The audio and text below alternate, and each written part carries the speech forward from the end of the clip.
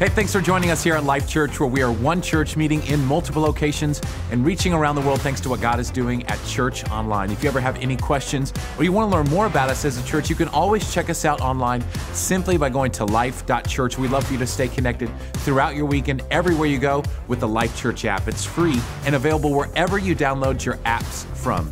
With that said, let's go to this week's message. I want to welcome you all out, all of you at our Life.Church locations, those of you at our open network churches, and of course, those of you coming to us from Church Online all across the globe. It is great to have you with us today. My name is Sam Roberts. I am one of our directional leadership team members here at Life.Church. And in fact, this year represents the 20th year I have been on staff with Pastor Craig, serving alongside him. So it's a great milestone, and it does give me the opportunity to tell you that guy is, he is an amazing father. He's a great husband. He's a great leader. He is my pastor, and he's also my friend, and it's an honor to be on this stage, being able to share together God's truth today from his word. My youngest daughter is named Brooklyn. I call her Boo, and we were talking, and she found out I was going to be preaching. And she said, "Daddy, are you going to preach about me this time?" And I said, "Well, I thought about preaching about Jesus, but," she says, "Well, like a story or two here or there." And I said, "Well, if one comes to mind," or she goes, "Well, I got a couple ideas for you. Let me toss a few out." I'm like, "You just keep these things in your back pocket?" And she says, "Well, the time that we went to the restaurant and you let me get lemonade. You remember that? Because you don't normally let me get lemonade." And I'm like, "Well, I don't, because you drink it all and then you don't eat your food." And she's like, "Well, yeah, so I got lemonade, and before you could even finish paying for the meal, I was back at the fountain getting a refill. You remember that? And you were like, 'Brooklyn, what are you doing?'" And I'm like, "I don't talk like that." She goes, "Yeah, you do. And Brooklyn, what are you doing?" And I said, "Well, Daddy, I don't have any more lemonade. And the only sensible thing to do is to get a refill, Daddy. And I am a sensible woman." I was like, "I do remember that." Well, there you go, Boo. There's your story. It has absolutely nothing to do with this message.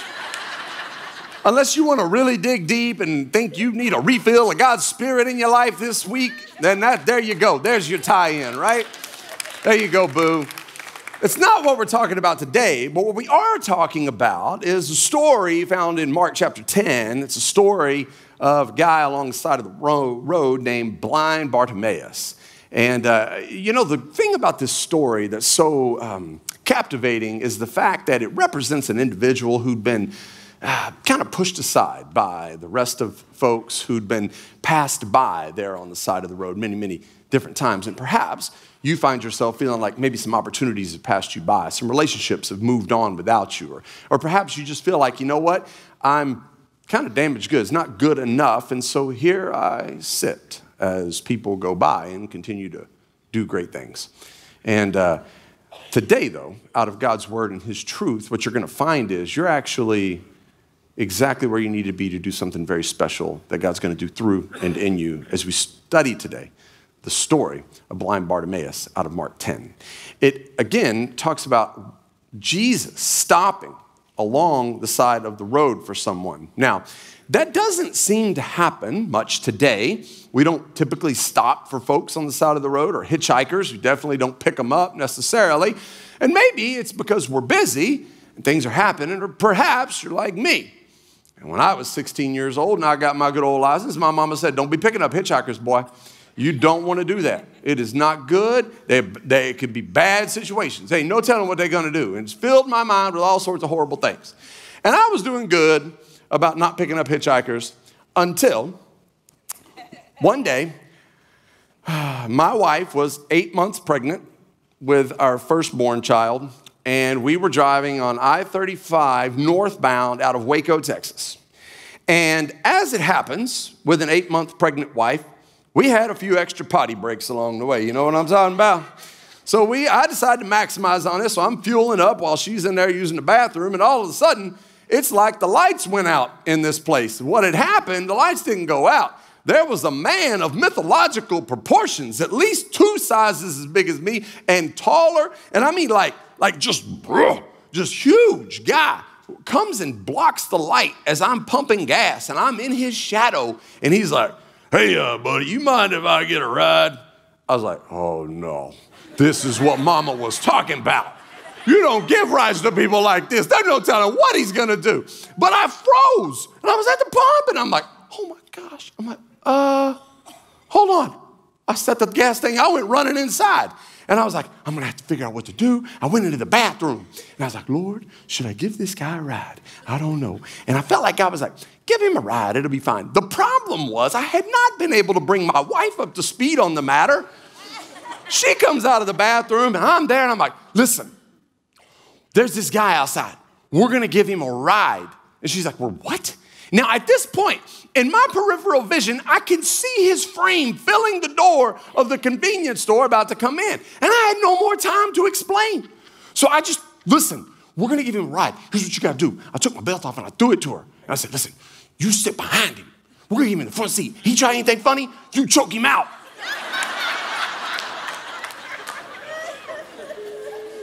She's like, what? I'm like, just, all right, we gotta go. And I'm like, he comes in, hey, man. I'm like, hey, we're gonna give you a ride. We're good. So we get in the car. My wife somehow, 8 months pregnant, slides into the back seat of my two-door 1997 Cavalier. She's sitting back there, and then he gets in, okay? And he had to literally lean up to shut the door.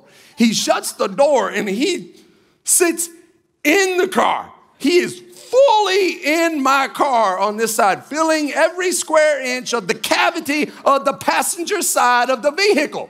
My wife is trying to push the seatbelt through so he can buckle. And he's sitting like this. He said, oh, darling, don't worry, Big AC ain't going anywhere in here. I was like, now, I don't know why he referred to himself in third person. That's just interesting. But the truth of the matter was he was right. The airbag could not deploy at this moment. And I'm sitting there like, oh my gosh, Mama was right.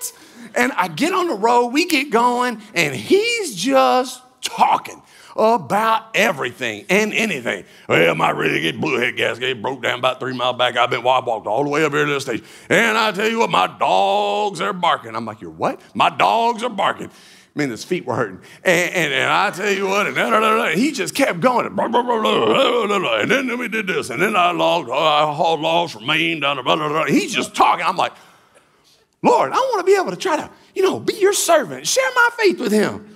I have no opportunity. Lord, give me an opportunity. And finally he says, well, now, little buddy, what do you do? I'm like, got him, right? Like, all right, well, actually, I'm a pastor, and I can't even finish where.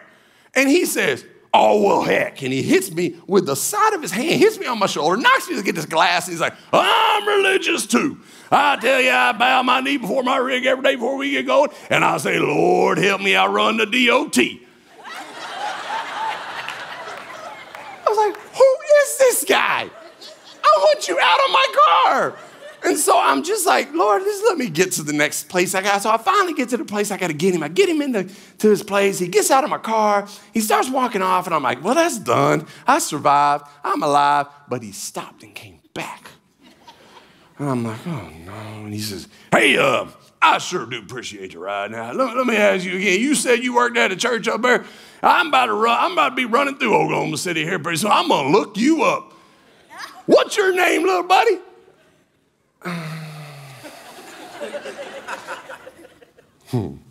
It's Craig Groeschel. So why don't you hook me up on the Twitter, brother? Right? Oh, man, Mama was right. So if you go picking people up, you've been warned, all right? Here's the thing. The thing I find fascinating is that, man, many times, isn't it true that while we're operating in the course and the context of our lives, all of a sudden God can sometimes redirect and interrupt our plans. And it's interesting how God many times works most in those interruptions. In fact, the story that we will look at today out of Mark 10, you could say is almost an interruption. An interruption in what? Well, Jesus was leaving Jericho, headed to Jerusalem. The reason he was headed to Jerusalem at this time was for Passover, the celebration of the Passover feast. Well, this would be the last Passover meal, subsequently known in the scriptures as the Last Supper, that he would have before he was betrayed by one of his own, Judas. And then he was arrested, falsely accused, beaten, and ultimately crucified. That's where he was headed. So you could say he was at the pinnacle, the max of where he was. This is his mission, where he was going. But God, for a moment, redirects one of his steps, and we will see that play out today. In the scriptures, Mark 10, verse 46. Then they came to Jericho. As Jesus and his disciples together with a large crowd were leaving the city, a blind man, Bartimaeus, which means son of Timaeus, was sitting by the roadside begging. I do want to stop for a second and point something out to you it's very fascinating. Many times in the course of history and books of antiquity, including the scriptures, people who were referenced, if you were a beggar or you were blind or lame or a leper, you were simply known as that. You were not named by your name. So it's very interesting that he was actually called by name, Bartimaeus. It records his name. Son of Timaeus, which begs an interesting question, at least a thought of, well, maybe, perhaps, he was gonna be somebody. Maybe it was, those parents that they're gonna have that baby and they got all these dreams and aspirations for what they could do, but then Bartimaeus was born and he was blind. And in that culture, all of a sudden, that's damaged goods. He's gonna be, never what we fully intended or hoped or dreamed. And so he's a disappointment. Maybe you can relate. Maybe you feel sometimes like you're a disappointment. Maybe to one of your parents, maybe to a friend or a distant relative, maybe to a coworker, maybe a boss. And you find yourself struggling to find your value because when you feel like you've let people down, you begin to devalue yourself. And we begin to look for value in a lot of different places, perhaps in maybe a title. We begin to think, if I were a VP, then I'd be good. Or a senior VP or a CEO. Or maybe it's a culmination of letters after your name, like MD or DDS or maybe MRS, right? Or MOM. And we begin to think if I just arrive at this place, then I have value.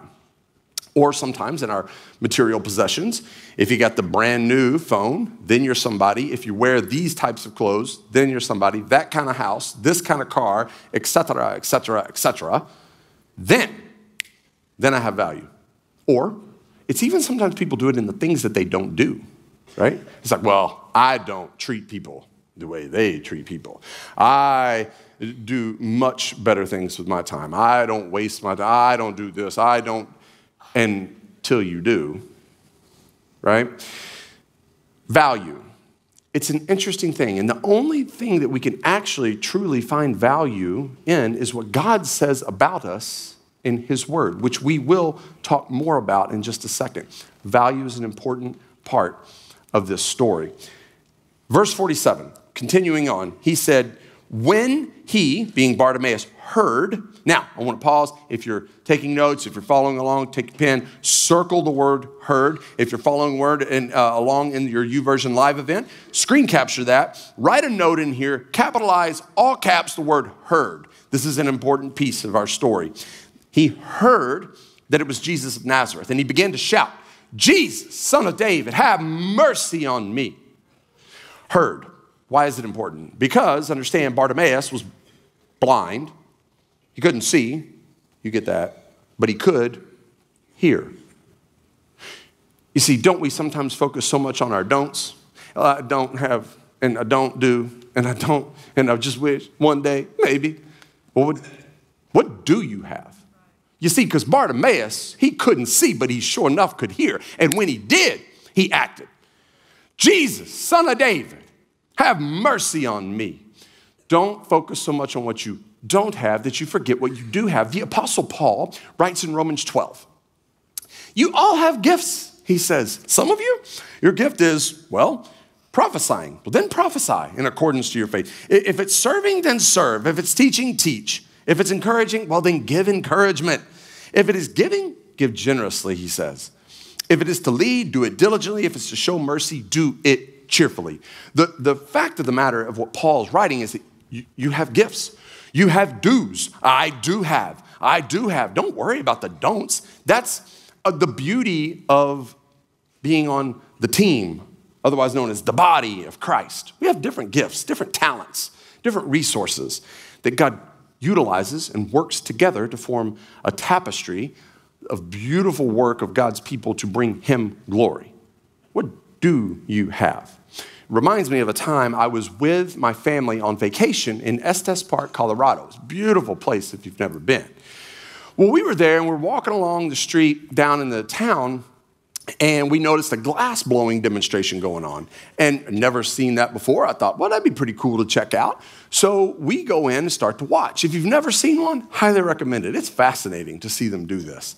And so this guy, this glass blower, he tells us he's going to create a vase, and he starts blowing this vase out of this molten glass. And it's amazing to watch it like form, and it starts with this little foot, and then it gets bigger, and then it came in, and it kind of flared out. It was gorgeous.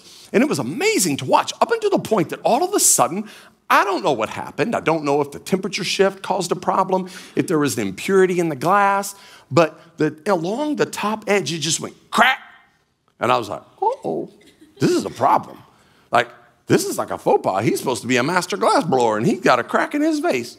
And he says something I never forget. He said, sometimes you look at a thing and you think you're going to start out making a vase, and what you realize is it's actually not what this piece was intended to be. In fact, it was intended to be something much better. And he took a tool that looked like a sickle, and he just went, and as it was spinning, he just went, tsk, and just cut the entire top portion of the vase off. And it crashed to the floor and broke into 1,000 pieces. Then he took this other wand-looking thing, and he just made this little wavy-looking deal on the top, and then started putting in dyes and this metallic stuff, and he was spinning and talking, and then he cut the foot of it off, and he held it up, and it had become this. This is the actual piece. And here's the thing. A couple notes about this. Number one, when you see this, having zero context, you would simply say, that's really pretty. Like, that's like a piece of artwork. What in the world? It's beautiful. And here's the thing. The same thing is actually true about you, but the difference is you think about your crack and what's happened and not about who you've actually become and what God has done. You begin so focused on what happened that you can't see what is.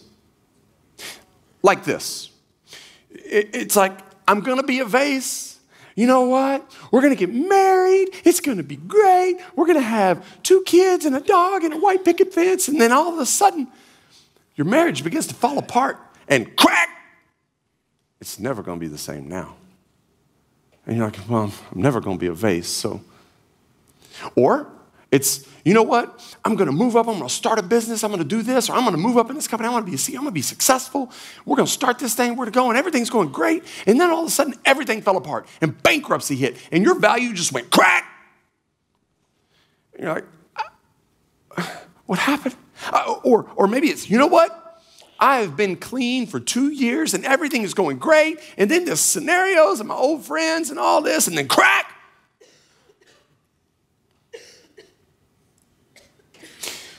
You see, we get so focused on what has happened, and we begin to have our sense of worth and value in that fracture that we don't see the fact that all along God is taking all things and he's working them out for our good. When you're called according to his purpose, the scripture says, and he begins to take all of those things, the cracks, and he forms something new. Oh, you're not going to be a vase. You're actually going to be something much better. You just don't know yet. And then people look on and they're like, oh my gosh, look at who you are and what God's done and how he's used your story and what's happened. It's beautiful.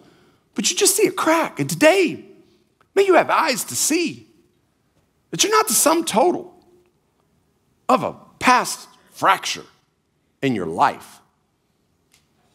You're something special.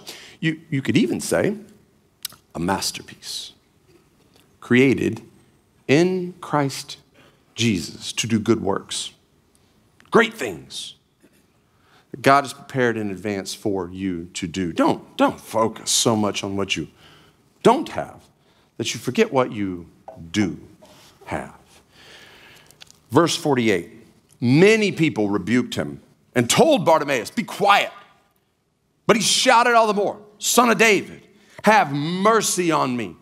Isn't it true in life?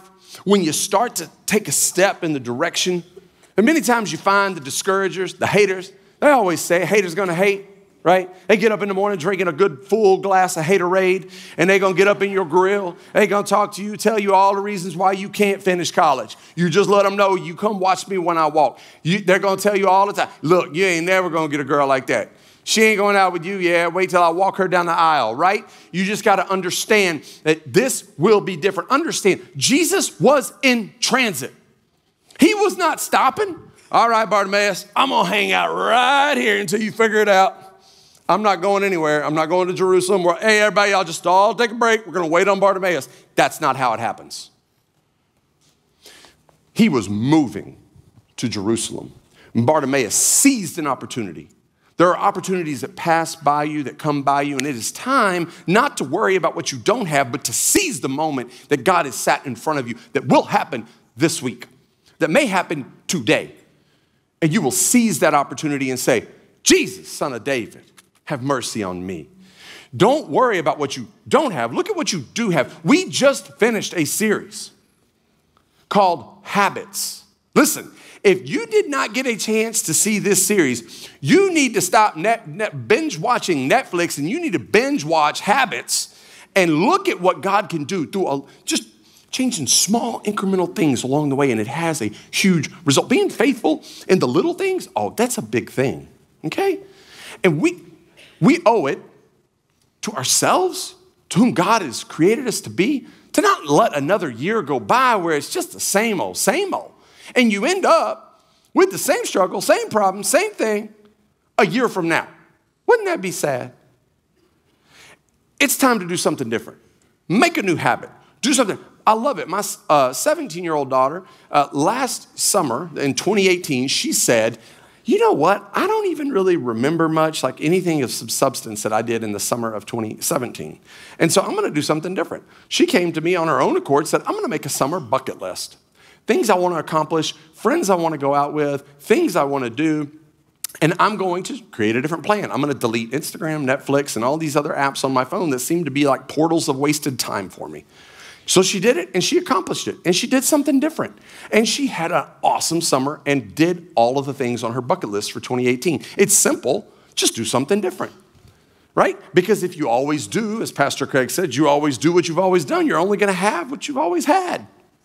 You got to do something different. Einstein's the one that said, listen, the definition of insanity is doing the same thing over and over again, expecting a different result. May I lovingly submit, some of you are straight crazy.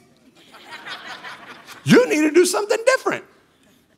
And when is the best time to start and do something different? To plant a tree? Well, it was years and years ago, right? But the next best time is today. Today's a great day to seize what God's put in front of you. Stop it with all the don'ts and I don't have and I don't man and all your excuses. It's time to stop the excuse making and start making memories, start making opportunities, start trudging forward in what God's called you to do. Moving on. Verse 49. Jesus stopped and said, call him. So they called the blind man, cheer up, on your feet, he's calling you. Throwing his cloak aside, he jumped to his feet and he came to Jesus. I love it, and I don't have time to get into this today, but isn't it cool how sometimes God will take the very people who are discouraging you and make them your delivery service to his feet? Isn't that good? The very people that were rebuking him, telling him to shut up, Jesus stopped and said, bring him here. And now all of a sudden they're having to deliver Bartimaeus to him. So they lead him up to Jesus, right? And understand, in the context of this, I love the fact that you don't have to have sight to be seen. You see, Jesus saw Bartimaeus because Bartimaeus heard. Didn't get so caught up on his fact that he was just blind and he couldn't see. He found out, this is Jesus going by. I've heard about him. I've heard about him healing blind folks before, and I'm blind, and I want to see. And so, Jesus, Son of David, have mercy on me. I don't care that they're yelling at me to shut up and to stop talking. I'm going to talk all the more because this is my opportunity, and I will not let it pass by this time. And he continued to yell all the more. You don't have to have sight to be seen.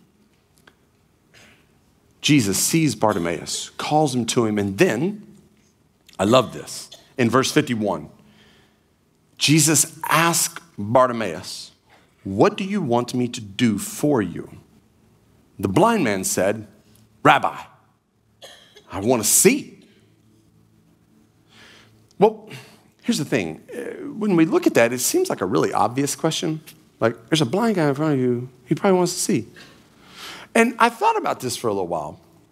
Months and months ago, I read this passage, and I actually kind of like was meditating and thinking about this. Like, what would I do? Like, put yourself there. Think about this for a second.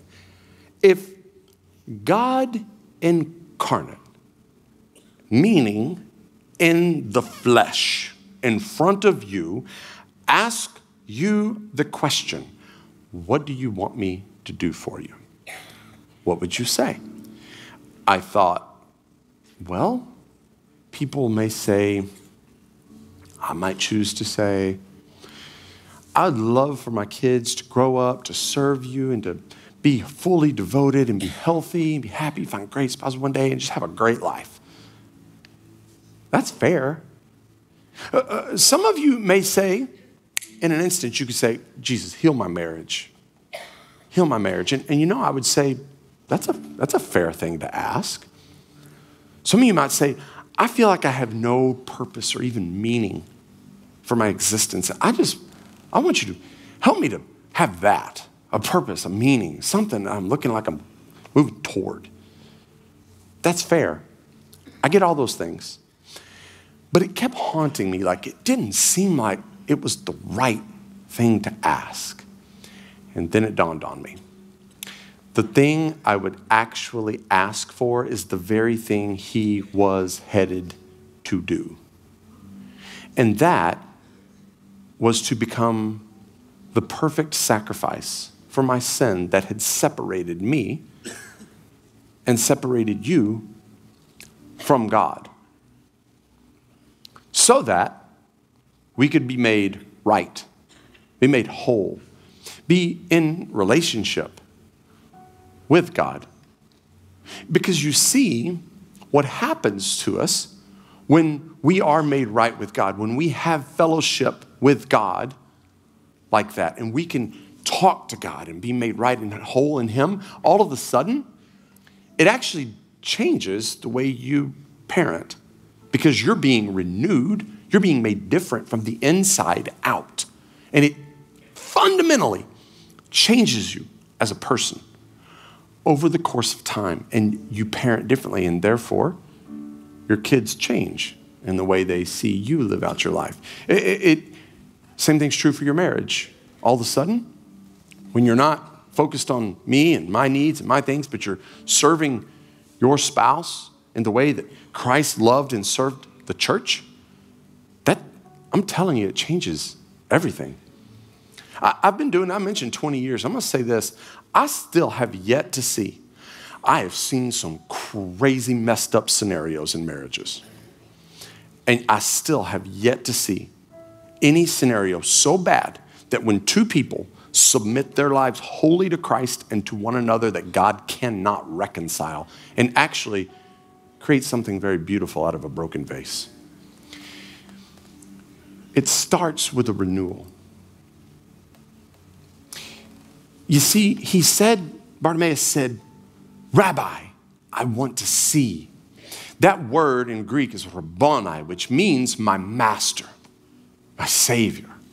You see, before he had been saying, if you'll remember, he was saying, Jesus, Son of David.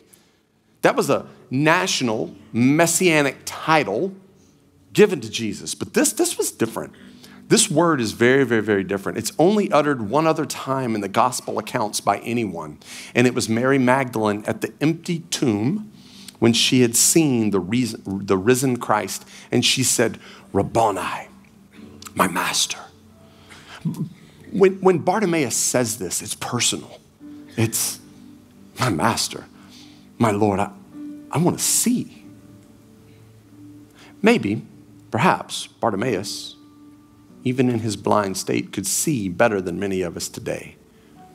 Rabboni, my master. When you understand who you are in Christ and what you can be, you operate and you function very different. You find a sense of value that comes from somewhere else. My master. Jesus then says to him, go. Your faith has healed you. Immediately, he receives his sight. Could you imagine having been standing around there when that occurred? And then he followed Jesus along the road, it says. Some of you today, that's what's going to happen. You're going to receive your sight, not physically, more importantly, spiritually. Even in the context of my voice right now, your eyes are being lifted. You're seeing something different. You're feeling something different. And that is God's word being illuminated inside of your heart. It's going from Son of David to Rabboni, my master. I need you. I need to have my life, my marriage, my sight, my vision restored. I need your forgiveness. And that is what's happening in this very moment inside of you. Value is an important proposition. Where do things get their value? It's very simple. I'll explain it like this. This bottle of water, how much is it worth? How much would you give me for this bottle of water? $1? That's pretty good. I got $1. Anybody else? Do I hear $2? Anywhere else? Anybody got $2? In the back, I got $2 over here in the back. Anybody else? In Wellington, Florida, do I got $4? You've been at Disney recently. You know it's $4 anyway. So what if you were dehydrating and there was no more water except this? Now it's worth a lot more. Well, what if it was your child dehydrating? Now you're plunking over some money for this bottle of water. You see, the value of an object is simply what someone is willing to pay for it. That's it. It's what you're willing to pay. That being true, you're pretty valuable because you were worth the price of Christ's blood upon the cross as a sacrifice for your sin and my sin so that we could be made right. You don't have to have sight to be seen. And when you've been seen by Jesus, you'll never be the same. Go, your faith, Rabboni, my master, has made you well. You are created in Christ Jesus to do good works.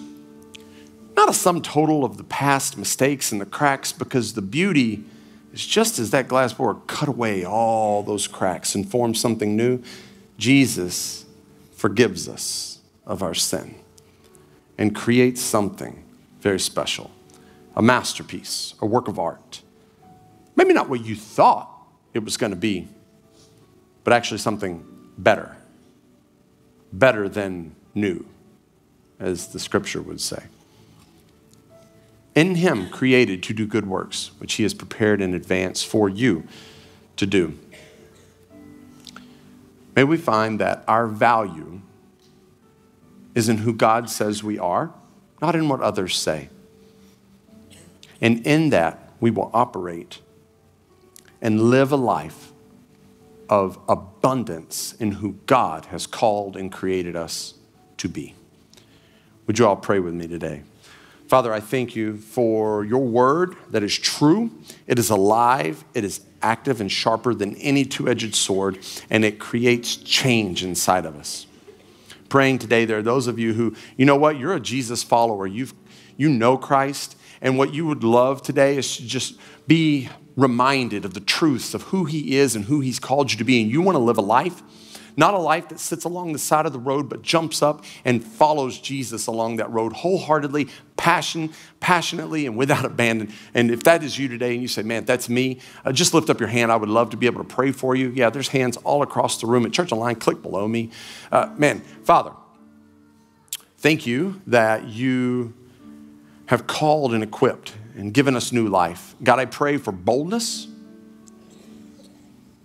I pray for passion. I pray for direction and guidance. I pray that you would help the truth be so inside of us that we are uniquely created in you, that we see our value not in who others say we are or could be, but we actually find our value in who we are in you. And from that value, we live out our lives following you to bring you glory. Still praying today with our heads bowed and eyes closed. Others of you, you were perhaps here today listening to this, and perhaps you clicked on an ad and you found yourself at Church Online here. Maybe someone brought you today, and the reason was to hear that beautiful truth. That you're not the sum total of your past mistakes. And in fact, our past mistakes, otherwise known as sin, it actually separates us from God. But the good news is that Jesus came so that he could be a sacrifice, a perfect sacrifice for our sin, so that we could do what? Be made right. You see, that sin, what that does is it not just separates us, but when it does separate us, it creates a sense of hopelessness, purposeless, meaninglessness, and we just find ourselves waffling through life. And today, as we have had this time together, your eyes have become to see more clearly the truth that God is calling you. What is it? He is calling you to say yes to a relationship with his son, Jesus, so that you could be made right. You could be made new. You could find forgiveness in his word and in his truth. All you have to do, the scripture says, is to confess with your mouth and believe in your heart that Jesus was raised from the dead. And your life will forever be different. You will find purpose, you will find hope, but more importantly than that, you will find forgiveness in Jesus, and that is why you are here today. There are those of you at all of our locations and at Church Online who that is why God has brought you here. You know it, and today is your opportunity, your day to say yes, not Jesus, son of David, but Rabboni, my master, my savior, forgive me, make me new. Those of you at all of our locations who say, that is me, lift up your hand right now and say, yes, Jesus, come in. Right over here to my left, welcome into God's family. So great. Others of you today saying, that is who I'm called to be. My opportunity is today. In the back, yes, welcome into God's family. At Church Online, click right below me. Others saying, today, yes, over here to my far left, welcome into God's family. It's amazing to see God calling people in the back far left. Welcome into God's family. You are a new creation in Jesus. As people are coming to Christ, let's join our voices with all of those making this commitment to him today and finding truth. Would you lift your voices and repeat after me? Heavenly Father, thank you for sending Jesus to die in my place on the cross. Forgive me of my sin. Make me new. Make me different. Give me purpose. Bring me forgiveness. I'll follow you all of my days. It's in Jesus' name I pray. Amen. Can we give it up for what God's doing? Amazing work. As a church, it's our honor to play a small part in all that God is doing in and through your life, and we would love to continue with you on that journey. To find out what your next steps could be in your relationship with Christ, all you have to do is go to Life.Church/next. You know, here at Life Church, it's our mission to lead people to become fully devoted followers of Christ. That statement drives everything we do as a church, all because we know and we believe whoever finds God finds life.